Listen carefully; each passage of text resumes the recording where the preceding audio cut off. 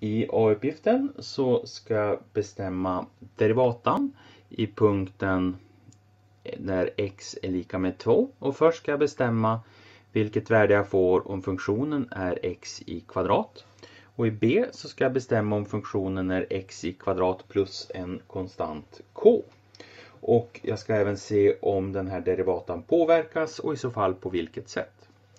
Så jag tar och beräknar derivatan i A här, f'2. Och det är detsamma som limes h går mot 0 här. Och där ser jag att det ska stå limes h går mot 0. Tar och skriver dit det så det ser rätt ut. Så blir det limes h går mot 0 där också. Och så sen så stoppar jag in 2 plus h istället för x där. Så parentes 2 plus h upphöjt till 2 minus. Och så sen stoppar jag in 2an istället för x där. Så blir det 2 i kvadrat dividerat med h som är lika med limes h går mot 0.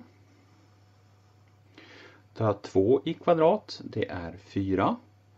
Plus 2 gånger h gånger 2, det är 4 stycken h. Plus h i kvadrat minus 4 genom h. Så jag får limes h går mot 0. 4 minus 4, så den 4 och minus 4 tar ut varandra. Så jag får 4h plus h kvadrat delat med h. Jag ser att båda termerna innehåller ett h här. Så jag tar och bryter ut, faktoriserar ut ett h. Så jag får limes h går mot 0. H parentes 4 plus h genom h. Och det h-et och det h-et tar ut varandra. Så jag får limes h går mot 0 av 4 plus h. Och när h blir mindre och mindre, ja då går det här gränsvärdet mot siffran 4. Sedan ska jag räkna i B. Då gör jag om samma sak. Jag tar och beräknar f'2 är lika med limes h går mot 0. Och så sen har jag då att jag stoppar in 2 plus h istället för x där. Så jag får 2 plus h i kvadrat där. Sedan ska jag plussa på ett k. Jag är klar med den. Sedan ska jag ta minus, parentes. Ska jag stoppa in en 2 i funktionen här. Så då blir det 2 i kvadrat plus k här. Så. Och det där ska divideras med h.